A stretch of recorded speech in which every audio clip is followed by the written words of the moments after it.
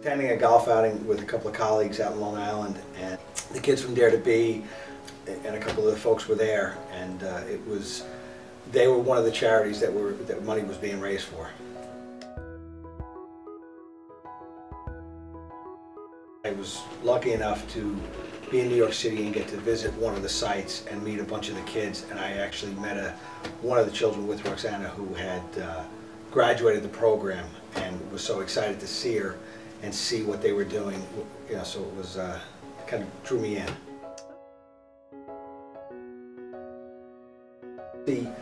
I think the appreciation for how the kids react to what they're doing, the fact that they're filling a gap or a void that's not out there. And growing up,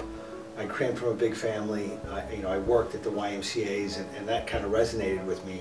when Roxana and Julia were explaining to me that the gap between the after-school programs and school, and really what they were doing for the kids, and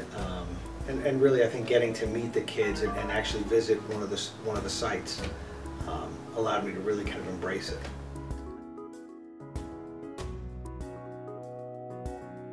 What's nice is I own a small management consulting firm, so we're not this big organization that can write big checks, but with all the different events that they do, there's always an opportunity to do something as small as buying a case of water or a case of chocolate milk to giving a dollar amount. And I think that approach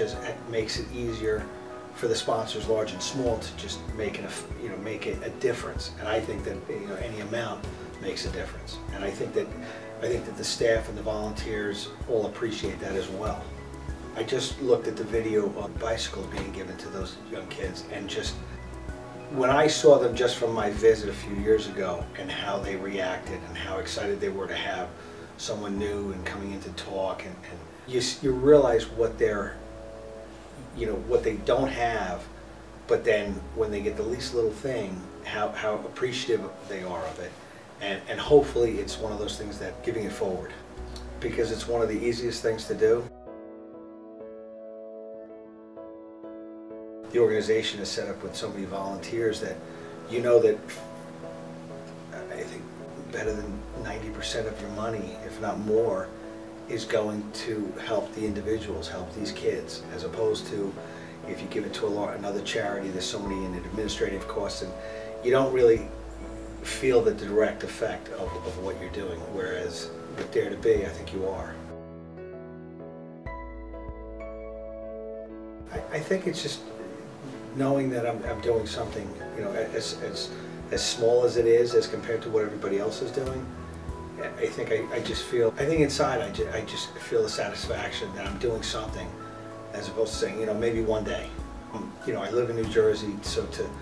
to actively be involved in the sense of being able to go and be there at events and stuff, I can't do that. But I think that being able to, when it's needed, give to something, I think that's important.